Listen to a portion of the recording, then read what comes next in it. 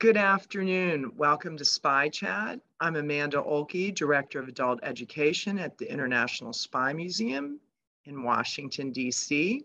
Thank you for joining us. Today, our Executive Director, Chris Costa, is joined by Dr. Fiona Hill, who is a Senior Fellow at the Center on the United States and Europe in the Foreign Policy Program at the Brookings Institute. Fiona has an illustrious career. I'm just going to highlight a little bit of it, which includes during 2 leaves from Brookings, she served as Deputy Assistant to the President and Senior Director for European and Russian Affairs on the National Security Council from 2017 to 2019.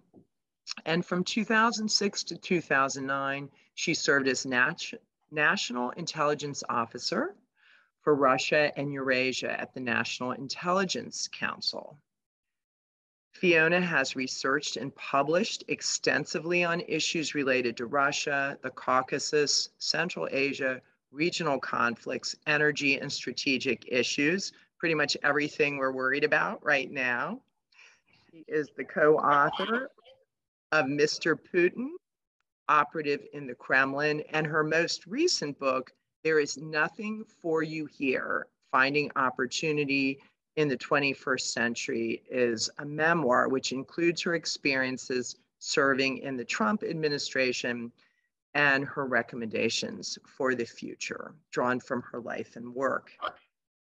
After Chris and Fiona speak about the issues that are catching their attention, I bet we can predict what those are, we'll turn the program over to your questions.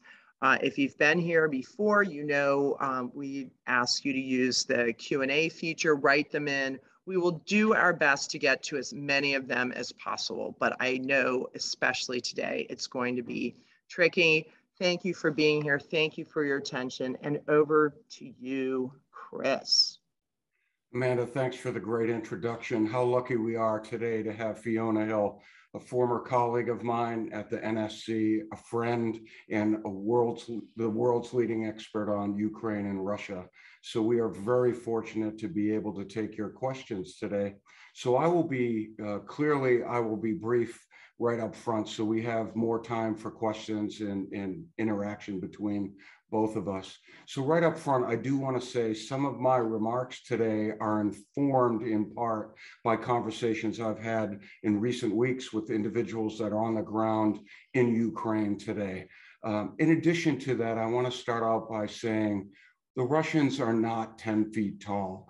And I would make the point that throughout my career, my early career, when we very much focused on the Soviet threat, oftentimes we fell into the trap of painting them as 10 feet tall. Now we see, decades later, we see a fight that's playing out in Ukraine, and we see a sloppy campaign being executed by the Russians. Nonetheless, their indiscriminate killing of civilians is deeply, deeply troubling. It looks a lot like Chechnya. It looks a lot like Grozny. It looks a lot like Russian operations on the ground in Syria. All of that said, I think that I have 5 key points I'd like to convey. Right up front, I would make the point that there is a stalemate currently. It seems to be playing out on the ground in Ukraine. We saw the early phase of the campaign executed by a war of choice by Russia, and it looked very much like a war of annihilation. It looked very much in the tradition of Clausewitz, right?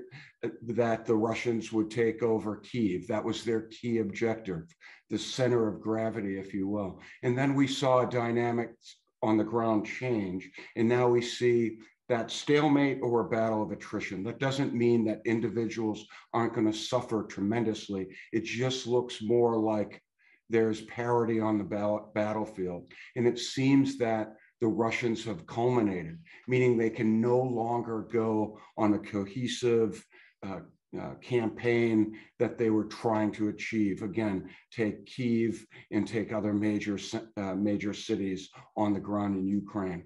So that's the first key point, that we now see a stalemate that also is a bit of a slog, a war of attrition. but clearly this is going to be a long war. I think the Russians are settling down for a long war, and so aren't the Ukrainians. The second point I would make is the Ukrainians absolutely believe they can be victorious. They have also been bolstered by the leadership of President Zelensky. We have seen a resiliency on the part of the Ukrainian people. We have seen a stalwart defense of Ukraine, and we currently see pockets of counteroffensives now on the outskirts of Kyiv.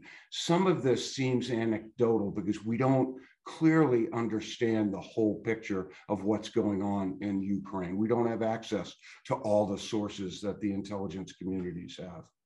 The next point I would make is this is, to put a finer point on it, a clumsy conventional invasion. And the Russians are tail spinning now.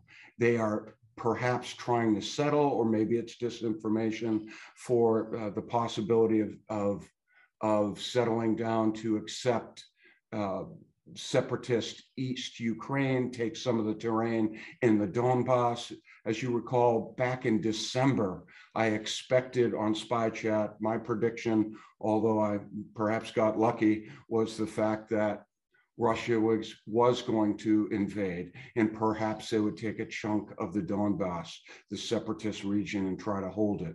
Now there's talk this morning in multiple media outlets, the possibility of a division that the Russians are seeking of Ukraine, split it almost down the middle. We'll see how that all plays out, but clearly the Russians are reassessing their initial campaign plans as a result of that tail spinning that I have already referenced. The next point I want to make is the Russians have absolutely been sucked into a campaign they didn't plan for. And that is very apparent by the essentially a people's war now. The Ukrainians, not only conventionally, but there are regular forces on the ground that are fighting with everything from Molotov cocktails to changing signs on the road. Those kinds of things have been reporting. In other words, to deceive the Russian army as their campaign plays out. And the last point I would make is the dilemma for the West, as we start to consider where we think things are going to go, is how does the West continue to deliver what it is President Zelensky and the Ukrainians need without triggering some kind of conflagration, without triggering chemical attacks, without triggering the use of tactical nuclear weapons, which have been referenced recently. So these are some of the things that I am watching, and those are the points I wanted to make. I think also I will close by saying that President Zelensky is also offering the possibility of some meaningful diplomacy. We'll see if that is at all tenable with Russia, or if they can be trusted. This is clearly, in the words of General Hayden, a post-truth world. And when you consider how the Russians are behaving with their multiple levels of deception and disinformation, it is certainly a post-truth Russia as articulated by Putin. In other words, he can't be trusted. So let me turn it over to Fiona, because that's who we really want to hear from today. Fiona, maybe you can offer some of your insights right up front.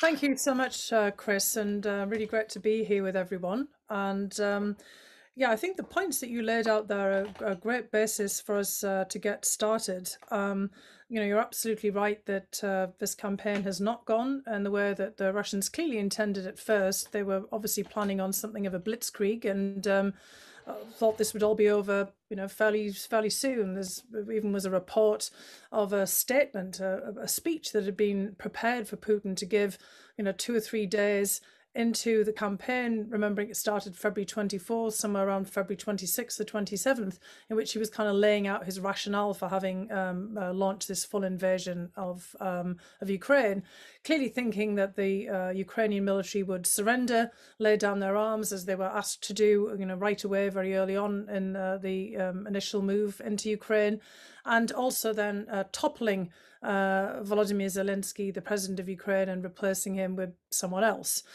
someone that the Russians have been keeping in reserve on ice, as it were, to kind of truck out this particular occasion.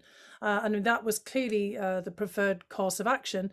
And then, we might have also seen a series of negotiations based on a position of strength from the Russians that might have looked along the lines, some of the things that you were talking about before anyway, including the dismemberment of Ukraine, because that certainly seemed like one of the key goals. People might also remember somewhere, in the first couple of weeks, President Alexander Lukashenko of Belarus, who's been in on the action in terms of allowing Belarus to be used as a staging ground, a platform for this invasion, having a rather bizarre press conference in which he had up a map of Ukraine that also had nearby Moldova, the country to the south where an awful lot of Ukrainian refugees have fled to. And Lukashenko is pointing at this map, and it's clearly showed the dismemberment of Ukraine into multiple entities, and also the possibility of the Russians moving into Moldova, which is quite close to Odessa, the fabled Black Sea port of Ukraine, which has also been designated as the target of the Russians. And people have anticipated there for quite some time some kind of amphibious assault on Odessa that would then join up with Russian troops if they'd made their way all the way down the Black Sea coast. Now, it's very clear that the Russians have fallen far short of those initial goals, but it's also clear that they have asserted control, at least in a loose form, over some considerable swathes of territory, having pushed out of Crimea from the south, the territory that they annexed back in 2014, taking Kherson, a key port city at the kind of neck of the peninsula, and commanding some of the entry points into the kind of the Black Sea. They've also, of course, laid siege in a rather horrific way to a series of towns along the Sea of Azov, which is the enclave of sea that is entered into by the Kerch Strait, that is basically hemmed in by Ukrainian territory, Crimea, and Russia. And those chain of ports, including Mariupol, which has been horribly devastated, Melitopol, Berdyansk, and others, which are starting to border onto the secessionist republics of the Donbass region, have been, very much laid siege by the Russian military.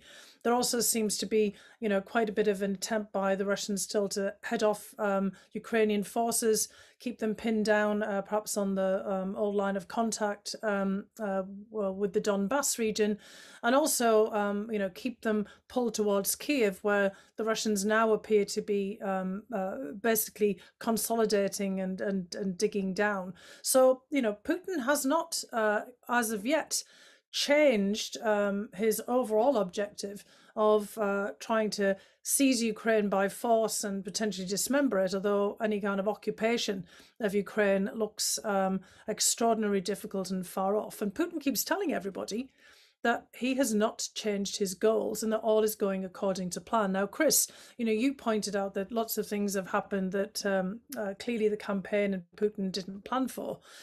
Now, Putin is an operative from the security services, and he's something of a contingency planner, not a planner where one thinks that everything will go right. And Chris, you've done plenty of contingency planning in your time as well, in the job that you and I, coordinated on at the NSC. That was part of your work, was thinking through contingency plans and how you adapt policies if things go wrong.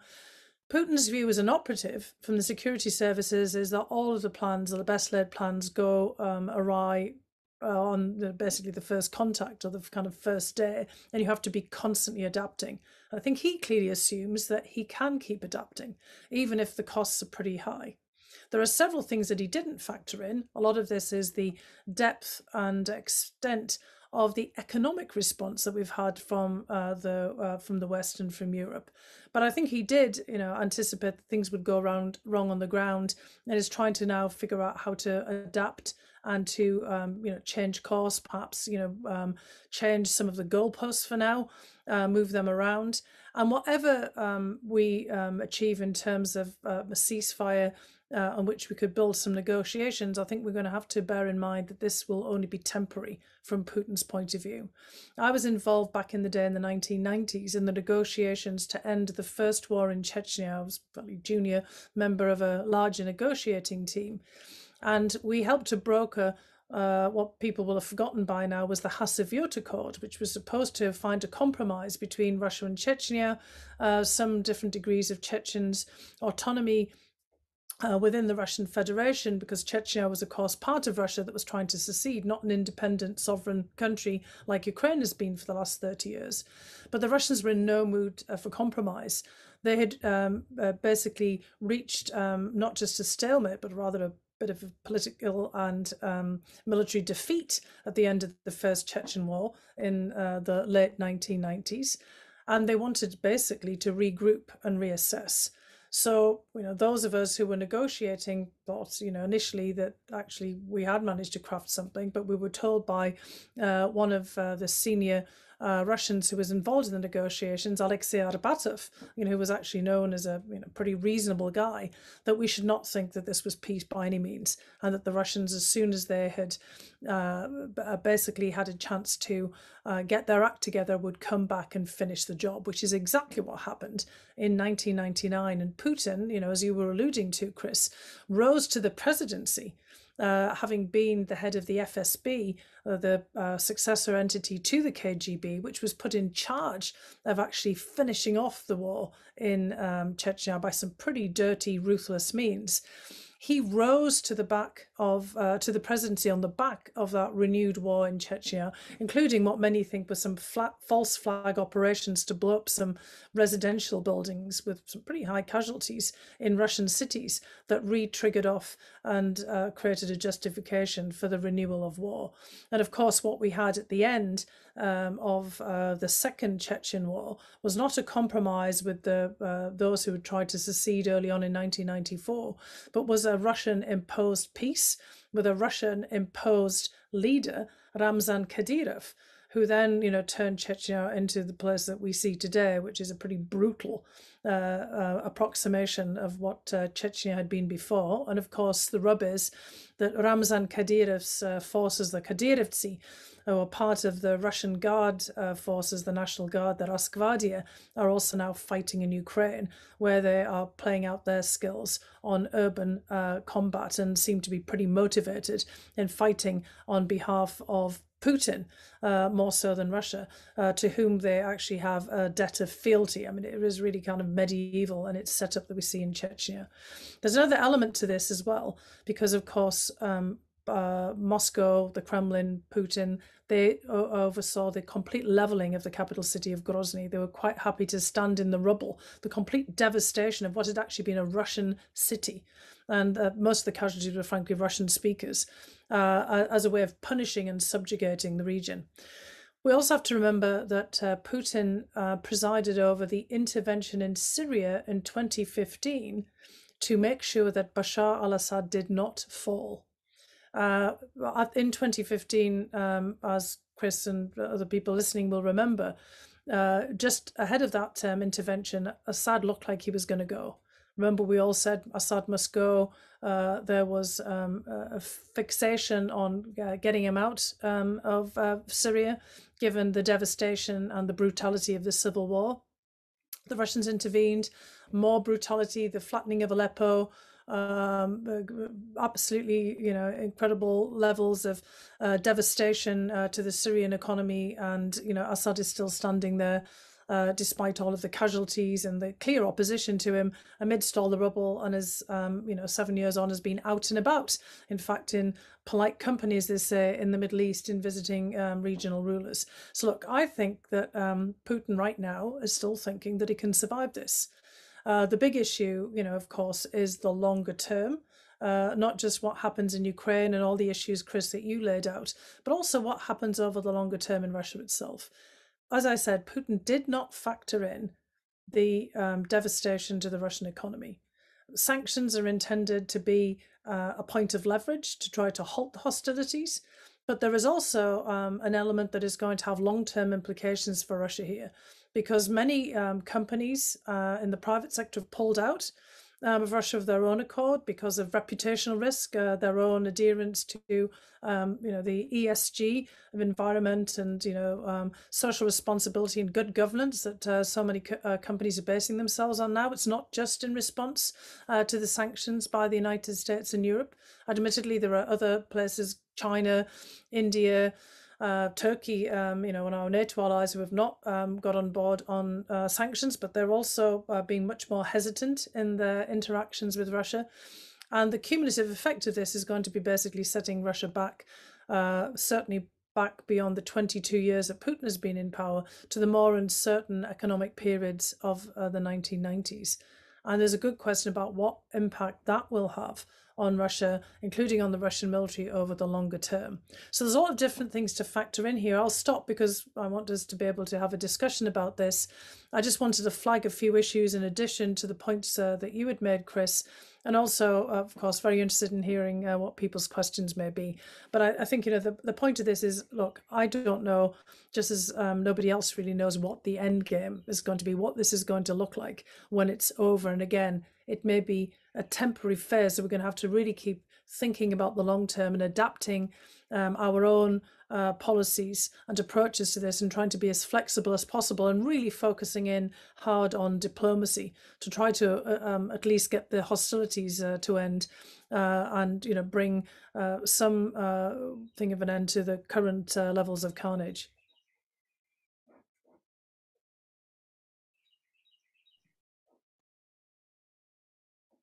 I think Chris is coming back. Oh, so there he is. Hey, Fiona, that was absolutely tremendous. And that's why we had you today at Spy Chat. Thank you very much for opening it up with those powerful remarks.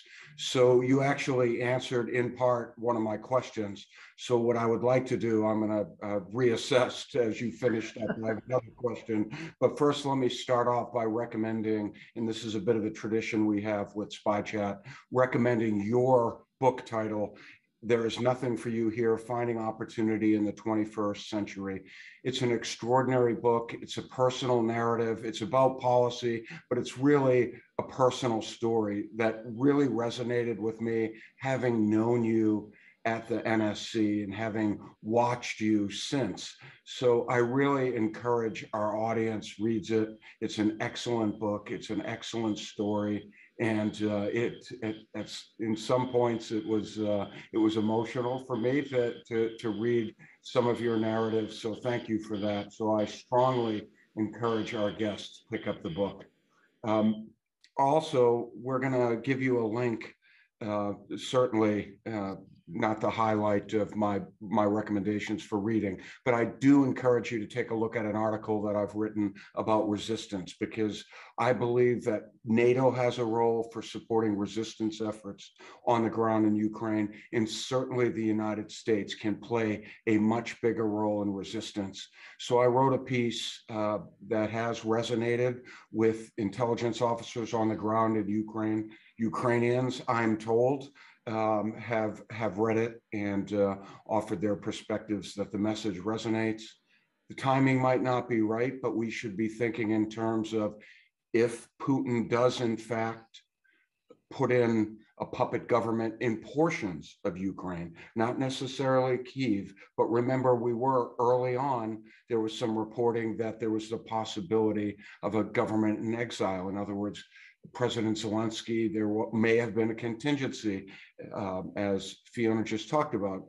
We're fond of contingencies as well in the West, and the contingency may very well have been a government in exile. It doesn't seem that that's in the cards right now because of how resolute and resilient the Ukrainians have been. But there are going to be portions, in all likelihood, of Ukraine that Putin is going to install some puppets in it. At least that'll be his objective. If that does happen, there are ways to resist that. We have a history in the United States of conducting unconventional warfare, and I just make the case that the West can support those efforts. I'm not talking about conventional means, I'm talking about unconventional warfare. So you take a look at that article. And lastly, my question for Fiona, is certainly we don't know how this is going to end, but do you think President Zelensky is in a position to more amenable to some negotiation, to some concessions with Russia? We've heard a little bit about neutrality just in the last 48, 72 hours, I believe. Do you think he is willing to make some significant concessions to Putin to avoid further bloodshed? Just your perspectives on the diplomatic instruments in play right now. Well, look, Zelensky has always made it very clear, right from the very beginning of his presidency, that one of his goals was to find some kind of solution to all of the confrontational relations with Russia. So actually one of his campaign promises was, unfortunately, obviously didn't come to fruition, was to try to make peace with Russia over Donbass and try to find, some formula for Crimea. And he's been clear throughout the entire conflict for this last several weeks that he was willing to negotiate and that he would put, issues on the table for consideration and discussion. Now, look, clearly Zelensky also has Ukrainians to bear in mind as well. Look, the big difference between Ukraine and Russia, and one in which which is one of the reasons I think that Putin's coming down so hard on them, is Ukraine is a pretty horizontally networked society. So, Zelensky wasn't particularly popular as a president before the war, and he's risen to, incredible stature as a result of it. But no Ukrainian president has ever been particularly popular. And there's been multiple changes in presidency in Ukraine, some by elections, some because of street demonstrations. And Ukrainian history has always been replete of this. Ukraine has a complicated but very rich history. It's renowned for its Cossacks and what we would be used to in the old days used to call freebooters. I always thought was a kind of a great expression. Basically people who ran off to get away from centralized overbearing authority. It was a home of runaway serfs from the rest of the Russian Empire, for example. It's got a history of incursions by all kinds of other would-be empires and other states, and a history of fierce resistance and partisan warfare. So, Zelensky has to reckon with his own people as well and those around him. One of the issues in Ukraine is that, if we were talking about the government in exile, there's also a lot of people who could step up to fill Zelensky's shoes, not in the same way as he's performed, actually. He's proven to be an amazing wartime president, in part because of his skills as an actor, even as a comedian. I think they've, come into play in a really meaningful and very effective way. But there are others who have been prime ministers and presidents, and all of whom are now equally committed to Ukraine's resilience and to fighting back against the Russian invasion. So that actually gives Ukraine quite a bit of strength. And I do think that if, kind of Zelensky can frame this in a kind of a national discussion, making sure that he's, keeping up with the mood of not just the people around him, but, kind of the larger population as much as he can, then he might be able to be in a position to find some formula here. The issue is whether the Russians are willing to compromise, and that gets back to the points that I made about Hasiviot. The Russians were only then making a temporary truce. Alexei Batov told us very clearly, we were kind of thinking that, at the time, that maybe there was something more to it because we'd been planning on a referendum, trying to sort of think about, a certain kind of phased sort of sequencing for Chechen autonomy and status. Those would all make sense for questions about Crimea and the Donbass. But that may not be, what Putin is in the mood for. And, one point that's been made by, a number of military commentators, including Michael Kaufman, who I'm sure a lot of people have been following, is that Russia hasn't thrown its full military might at Ukraine at this juncture. There has not been, for example, the political decision made to fully mobilize, even though there's, obviously a lot of military personnel have been sent there and a lot of equipment, but to make this clearly a war. They're still calling it the special military operation. And if there was political mobilization behind this and the whole future of Russia was said to be at stake, and there's all kinds of veiled warnings about that, we might see something even more brutal. Because I think what Putin has made it very clear is he wants to have the full recognition of Crimea as part of Russia, and he would say there's already been a referendum, although we would say not exactly, certainly not one that was internationally administered.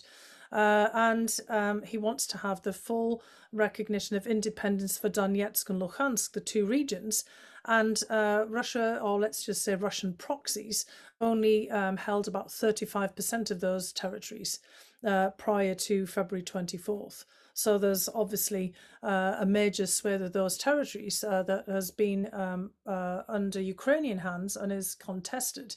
And so if Russia is sticking at this and is insisting on those kinds of recognitions as part of some formula for even a temporary truce, that's going to make it very hard. And I think a lot of this now depends, and it gets back to your point, Chris, about resistance and the ability of the Ukrainians to counter the Russian offensive as it is already, and the effect of our diplomacy.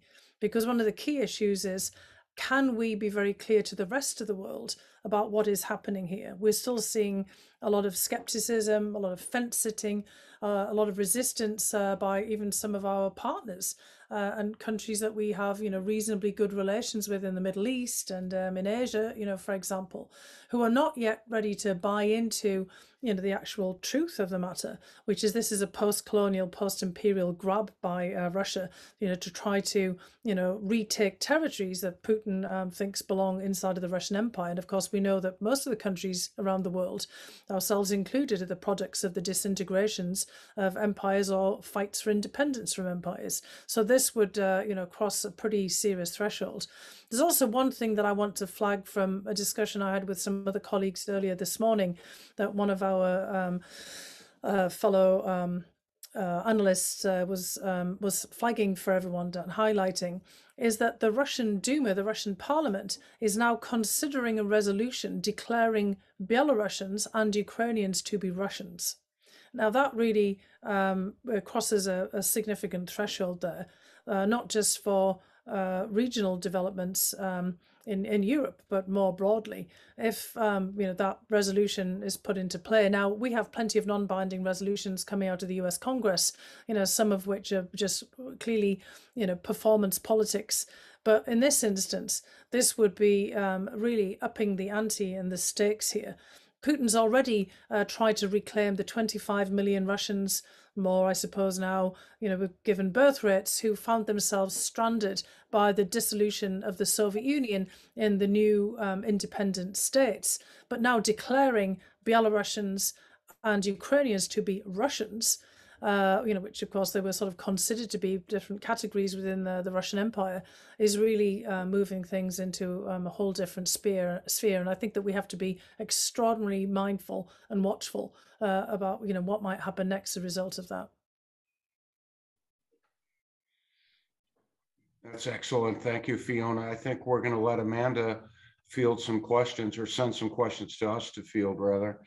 Curate them, I guess. Go ahead, Amanda. Yes. We have a lot of really good questions. So everyone, forgive me in advance if I don't get to yours. But a question that came in very early: do you think that Putin is actually getting accurate information, accurate numbers on casualties and reports of setbacks? Is he ignoring them if he is, or is he just forging ahead? Well, Chris and I know how difficult it is to brief, let's just say, higher ups in politics. All of my jobs that I've had in the National Intelligence Corps and the NSC, you can give people as much information as you like, and they may not want to take it for a whole variety of reasons. It may be that they've already made their mind up on a course of action and they don't want to be swayed, and they figure out that they'll deal with these risks and warnings that you're bringing to them as they go along. It may be that they also assess that it's worth the risks and the costs. So it may well be in the case of Putin that, yes, he's getting all of this information, or as much of the information is apparent. In terms of the casualty figures, given on some of the anecdotal information that we have, they may not have the full figures, for example, because there's the fog of war. I mean, Chris can speak to this, I think, very directly. There's not someone going around making a head count, pretty gruesome and horrifying head count, because we don't know also the casualties in terms of Ukraine as well. I mean, this is still the battlefield. And, as somebody was pointing out again in this conversation I referenced earlier, we're still reassessing numbers from previous conflicts. Remember about World War II, there's always an estimate about what the casualties were in World War II, because you had civilian casualties, military casualties. It was always, very hard to disassemble and disassemble rather all the different casualty figures. The question is, who's killed and who's injured as well. Often Russians' casualty figures conflate those two. So the casualty figures might seem high, but the deaths may be smaller. I mean, we know ourselves from our wars that in the case of battlefield injuries, a lot more people have survived than would have done in the past. The casualty rate in terms of injuries is really high, but the death rate remains quite low. This might not be the case in Ukraine. But it may well be, as I said, that Putin, if he's got high casualty figures, may still decide that's worth the cost, because it depends on what the political impact of these is from his assessment.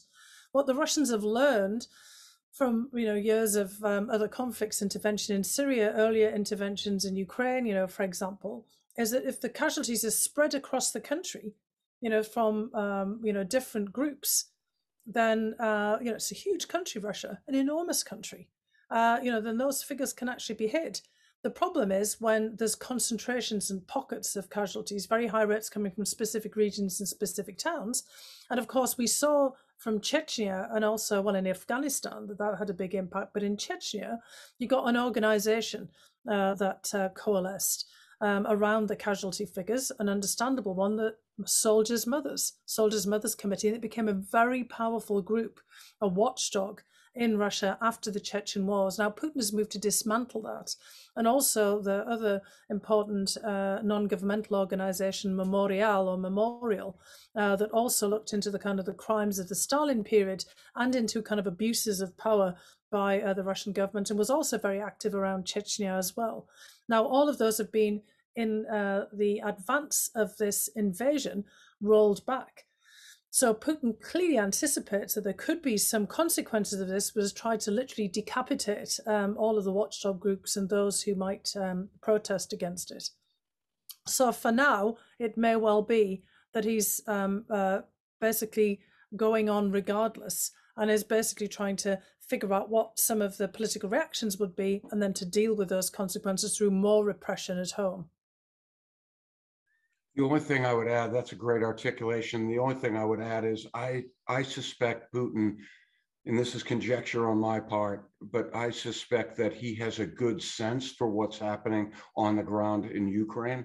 That's why we've heard some reporting that FSB senior leaders have been moved out of their positions, or they're in house arrest. So they're bringing him bad news. He doesn't like the bad news, and he's lashing out at some of his seniors, to include maybe his Minister of Defense. So I think he's seeing the reporting. They're not holding back, and he's not liking what he's seeing. But I don't think it's beyond his style or approach to try to deceive the Russian people as to the extent of casualties on the ground.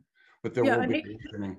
And his speeches have suggested, right, Chris, that he's doubled down on that. I mean, basically saying, look, we'll just have to put up with it, because his narrative is the West is out to get us. And that's where I worry. If that narrative moves into this is a battle for Russia's survival, and it goes beyond Ukraine, and that then, there could be even more military action, devastating action in Ukraine. And that's when we get into these other contingencies, Chris, that you worried about, the use of tactical nuclear weapons. He's had the former president and former Prime Minister Dmitry Medvedev talk about the use of tactical nuclear weapons in the event of an existential threat to Russia, which might be not just in a conventional military sense, but could be, if they're arguing that we're trying to destroy their economy. So, again, these are all things that we should be very concerned about. And clearly, the administration and others of our allies should be talking about, how we're going to respond to things like that very, behind the scenes in a meaningful way. And, obviously, I do think everyone's taking this seriously. that plays right into a question a guest asked about, if Putin is extremely frustrated, might this result in a nuclear escalation, which you just touched upon? And would the Russian leadership be willing to permit such an escalation?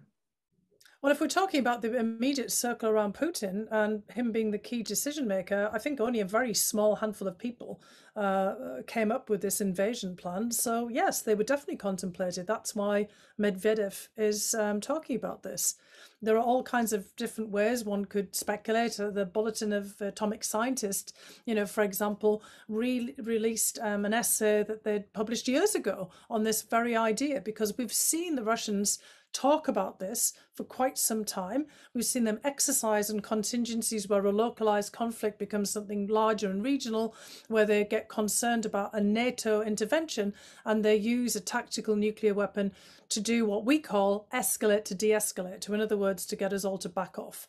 Now, if we look at this in a larger global context, of course, the threshold that they would cross is pretty significant and pretty disturbing, because we haven't had the use of a nuclear weapon since World War II, since Hiroshima and Nagasaki.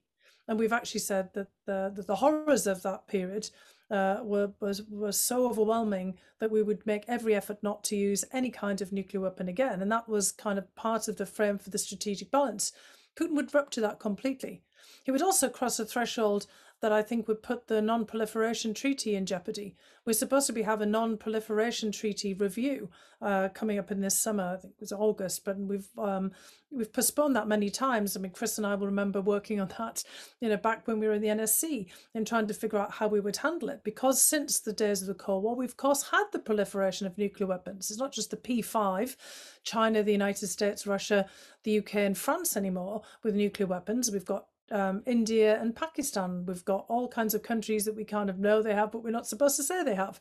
We've got North Korea basically testing missiles out and putting the world in nuclear jeopardy. We're trying to get to a final agreement for, again, a revised agreement with Iran because of its nuclear weapons basically program. And if Putin and the Russian military use a tactical nuclear weapon in this kind of context to get all of us to back off, then you can be pretty sure that every country in the world that's been contemplating having a nuclear weapon will go for it, because it clearly becomes, in a way, the proof of success in a military operation, but also perhaps your best line of defense, because everyone is now talking about the fact that Ukraine, like Belarus and Kazakhstan, inherited a very large strategic nuclear arsenal from the collapse of the Soviet Union because of the stationing of many of the ICBMs on their territories. And if Ukraine had not given up those nuclear weapons, and that was a major US goal after the dissolution of the Soviet Union, because we were worried about these kinds of contingencies as well, Russia would not have been so likely to invade Ukraine if Ukraine was in fact a nuclear state. So this would open up the proverbial Pandora's box. So I think we have to get ahead of it in a diplomatic fashion. We've got to be out there talking to China and everyone else, particularly the other major nuclear powers and others that we've recognized as nuclear powers, to basically go through all the consequences. This would make the world a lot less safe place for everyone if Putin does this. It won't be just about Russia and Ukraine or Russia and Europe. It will change the whole global calculus on nuclear weapons. Yeah, I would just add that just from a historical context, and certainly Fiona knows this, she lived it. As we studied the Soviet doctrine, we expected them to use tactical nuclear weapons. We also expected and we trained to work in essentially protective gear, and we were very concerned with biological and chemical attacks. So that was a part. That's not any consolation to Ukrainians on the ground or Europeans today, but we expected that use on the battlefields in the 1980s and before that. So it's important to remember the context here. But it's a very dangerous time, as Fiona just articulated. Now, one guest asked if Russia can survive on support from China, Turkey, Israel, and other countries still dependent on Russian oil. And of course, I think there was an article today showing how far-reaching Russian oil is, not just those countries, but many European countries as well. But can they survive with Well, the look, income? it's a really important question. Obviously, Russia gains an awful lot of revenue for the state from oil sales. I mean, it used to be the case that anything over $27 a barrel of an oil price went directly to the state coffers. Now, the value of the Urals blend oil has dropped considerably because, of course, there's not the same demand for it. So it's very possible for other countries to be able to pick, this up for a discount. But, the other kind of question is how much they're factoring in, US sanctions. Now, the oil sector isn't sanctioned, but an awful lot of companies are already making decisions, not to purchase. And the Russians have also insisted that any future contracts be in rubles, which, may, obviously to keep up the value of the ruble, which is important internally because all of the military and all of the kind of payments are made in rubles internally. But of course, it does cut off a lot of the foreign exchange earnings. Hard currency earnings for Russia. It's a pretty complicated set of issues here, and people obviously monitoring this really closely. I mean, not just oil, of course, it's gas and also coal and the hydrocarbons that Russia produces in pretty significant amounts. Russia produces special fuel coal for power generation, for example, and Germany was quite dependent on that for its power generation, not just from their own coal, but also that's used in metallurgy, for steel and aluminum production, for example, and all that has to be replaced, which means that that's out there on the market as well. Now, oil prices have been going up because of constrained production. So, if Russia, does still have customers and it can still make a certain amount of revenue from this, then it would have to peg the budget to it. But it's all the kind of knock-on effects of the other sanctions that are pretty critical here. When people say, can Russia survive? Of course Russia can survive. I mean, the economy might kind of flatline, but then the kind of question is, it's these trade-offs. But if the trade-off for Putin is security and is trying to kind of keep the military going, and there's still a somewhat limited campaign, then Russia can keep press ahead. The question is really what the political response is going to be, and the response from the population who are going to get really hurt by all of this.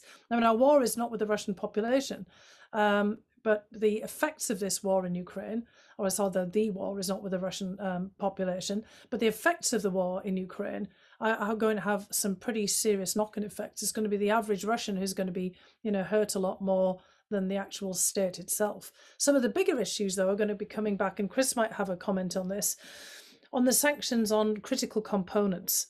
There's quite a lot of threads out on the internet by various military analysts talking about how earlier waves of sanctions in 2014 that hit components for the Russian military did actually hold back some of the modernization of Russian weaponry and some new generation of weapons. And this time around, with more far-reaching sanctions, particularly on US components for particular parts and spare parts for all kinds of machinery and planes and things, for example, then the Russians will get hard hit. We've seen reports on the civilian aviation fleet, for example, talking about they're going to have to cannibalize some of the planes that they've leased, rather than giving them back, because they're going to have a really hard time for spare parts. We've seen that for Iran, for example, in the period of sanctions. We've seen Venezuela and other countries having a hard time. So it's not going to be that easy, kind of for the Russians to manage. But Putin's basically said to all the technocrats around him, you'd better figure this out. Yeah, I think to your point, Fiona, just to follow up, focusing on the components, the parts, the repair, that's going to hurt Russia currently, and I think that will have long-term ramifications as well. We want to prevent future Russian capabilities as well as current capabilities. So I think that level of detail, that level of focus rather on sanctions, that target military technologies or technologies dual use are very important. We've seen the impact on Iran, for example. So I think that's very important. So that's a great point you made. So I like this because it uses the word optimism. And where do you see grounds for optimism on Western support? Where do you see gaps or complacency? Well, I think we've talked rather a lot about many of the gaps. And I mean, look, there is no room for complacency at all here. So many things could happen. There are so many ways in which this could get worse. I think we've laid out quite a lot of them. We shouldn't, start kind of looking at every front, for Putin to be defeated either. Irrespective of what the president said, about Putin staying in power. I mean, everyone's thinking, how can we possibly, have a different situation if Putin is still in power? I mean, 22 years he's been in power. He could stay in power till 2036. The current plan of basically two more 6-year terms. He has to put himself up for presidential election in 2024. I mean, he could declare martial law as a result of, the war, for example, and suspend elections. He also could get re-elected because, the propaganda and repression as such that there is still, quite a swathe of support in Russia for now. I mean, a lot of people who don't support have left. I mean, we're seeing people leaving in droves. But, the people around him are also hunkering down because they all rise and fall together.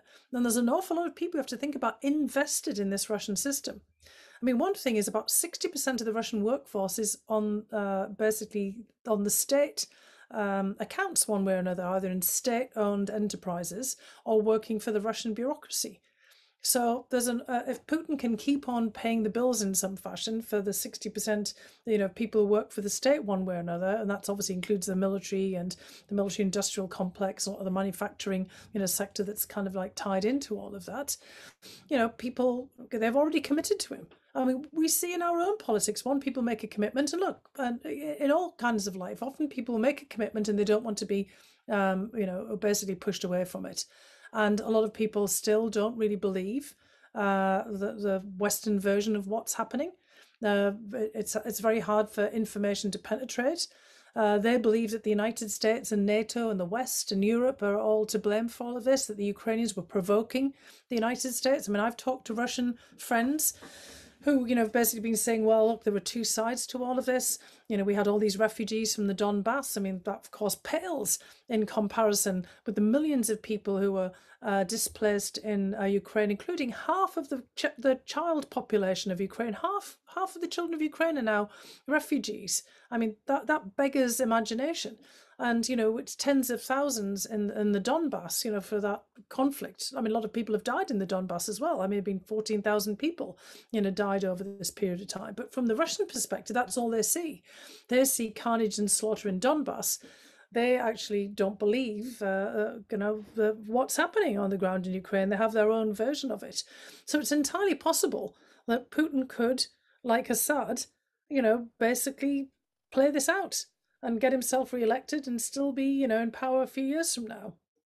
The optimism comes in if we can really keep our act together on the diplomacy and pushing back. And, Chris's point about resilience and resoluteness and resistance on the ground from the Ukrainians. I heard a group of Finns tell some pretty senior Ukrainians a few weeks ago, look, you're going to have to fight. That's what we had to do. Finland prevailed in the Winter War, very different, of course, in the 1940s from what it is now. They lost a vast swathe of their territory in Karelia, but they've been an independent, state ever since. And the Russians have, trod carefully with Finland because they know the Finns are willing to fight. They'll have learned this now about Ukraine. But it's really going to take an all-out international global effort to get this to stop. So I think we have to, the optimism is that we can make this work by continuing, to kind of work every diplomatic channel. We've got to really, focus on this. And if we stay unified, we have to stay unified with our allies, but we also have to stay unified internally. And that's one area where I do worry. I mean, we've seen an awful lot of bipartisan committee on this. But we've also got our own midterm elections and we've got our own election in 2024. And that's when things could break down.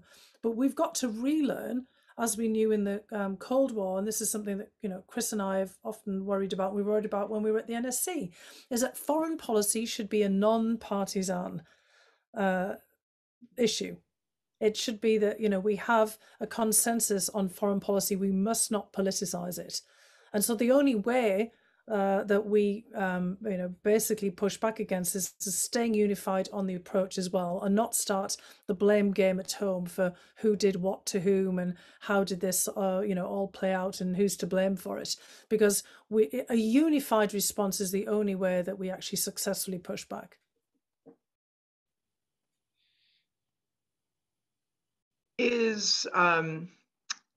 Is Russia engaging in hostage diplomacy with our poor basketball player, Brittany Griner? Well, sadly, it's not just Brittany Griner, and, you know, I feel for her, I mean, in so many ways. I mean, she was returning to Russia, it seems, when she was taken. Obviously, you know, not a great timing to go back, but I think, you know, an awful lot of people weren't listening to the warnings, although, you know, it was pretty clear at the point when she went back that the administration were actually telling people to leave. And that they were warning about imminent hostilities. But I mean, I guess, you know, in the sports world, people, you know, were not kind of reacting in the same way that they might in the diplomatic and security frames. But look, she is now in the company, you know, very sadly, of other Americans. We have 2 other American citizens who have been held in very dubious circumstances, both former Marines who were set up basically and taken, Paul Whelan and Trevor Reed. And Trevor Reed was basically taken in for some drunken disorderly conduct, and has now found himself in a penal colony. He was clearly plied with drinks, spiked drinks. I mean, it's very obvious, you know, the way that these were all set up. Paul Whelan was accused of spying, having been clearly set up as well. I mean, this all happened, particularly with Paul Whelan, while Chris and I were the National Security Council, and there was every effort made, you know, to try to deal with this. But it was also made very clear by our Russian interlocutors that they were being held as pawns for leverage. And I don't know, you know, kind of what the rationale has been given for Brittany Griner behind the scenes. I mean, clearly this could have been handled in a different way. It's tragic and terrible, and I think it should be a very clear lesson to anybody about who are contemplating going to Russia. I mean, we've still got you know, American citizens who are married to Russians who are still there as well, and I think that, you know, they're all in at some considerable risk. And you know, it's one of these things that, you know, we've warned for quite some time about the risks of doing business in Russia, particularly over, you know, the last couple of years as the tensions started to mount, and this has made it very clear. I mean, my heart goes out when I really hope that we can get this resolved behind the scenes.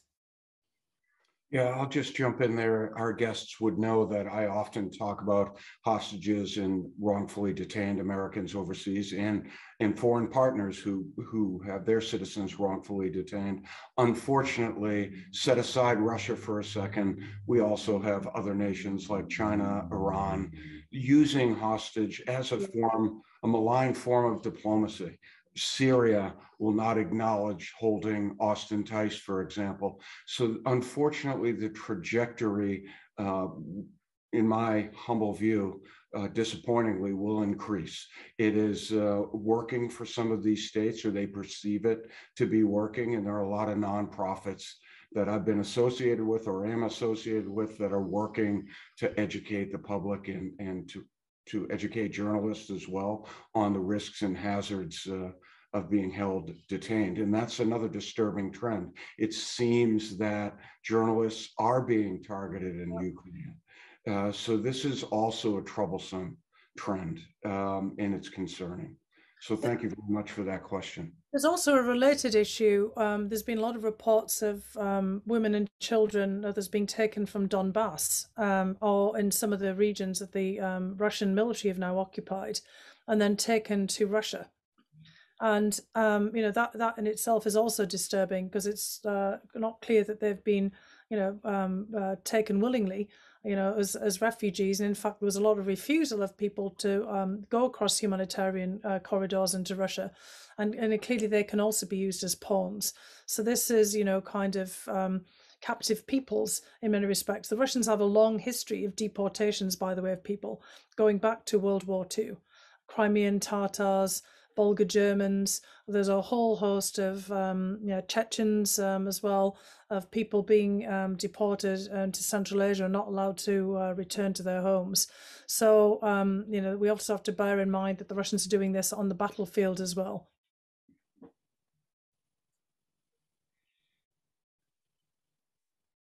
Do you want to take 30 seconds each and comment on where you feel that China is in support of Russia? Are they on the fence? Where are they? And then we'll wrap it up. I'll jump in there just to give Fiona a moment. I would make the case that there will be some buyer's remorse on the part of China. I think that they are still a nation that is inextricably linked to the global marketplace. The time isn't right for some kind of invasion of Taiwan across the straits. I really think China is still playing a wait and see game. And I think ultimately they're watching, they're assessing, they're looking at how the United States responds, how NATO responds, and I think they might have a bit of a buyer's remorse on their linkage or perceived linkage for bolstering Russia. That's my perception. That might be in the column of optimism as well. Yeah, I mean, I share that, but of course, not being a China scholar, I also defer to those who, are and who are, watching it very closely. But I will say that, China has become extraordinarily involved in this conflict, perhaps, not by design, in ways that I think we could not have anticipated prior to this. China's now become a major security factor in European politics and the European political space, because that February 4th agreement with Russia and the statement talking about a relationship with Russia that knew no limits, and the very pointed comments about NATO expansion from China, and China essentially saying to Russia, we've got your back, just, a couple of weeks before this massive invasion, has now put China right into Europe. Europe, of course, has had China present there for quite some time as an economic actor, and there'd been concerns about growing political influence on the behalf of China, trying to sort of manipulate politics behind the scenes, being seen to kind of bribe politicians in certain ways, of which we've seen elsewhere in the world, where China has been extraordinarily active in Africa and Asia and Latin America, for example. But I think it was, a bit of a shock, certainly was to me, in the way that China jumped in with both feet into the European security arena, because now, in many respects, China's responsible for this as well. And so I think, China has a lot of explaining to do to Europe, and China has benefited immensely over all of this time since it joined the WTO back in 2010, since the global economic crisis and, the financial implosion of the United States. It has benefited enormously from trading with Europe. Not just with the United States and other Western countries, but part of China's rise, its meteoric rise, has been because of its ability to export to Europe.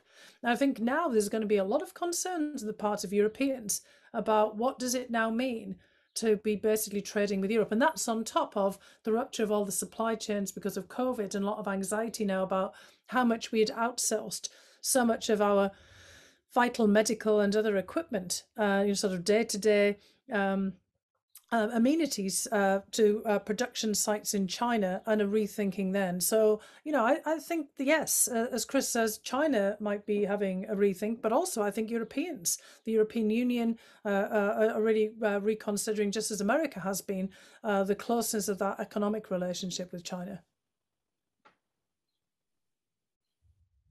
All right, well, we are out of time, but we are not out of questions. So I apologize to all the folks who sent really amazing questions in and did not get them answered. We just had two great brains to pick today, and we couldn't get to everything. Thank you so much, Fiona. Thank you, Chris. Thank you, Amanda. Thanks, Chris. Thank you, Fiona. It's great to see you again.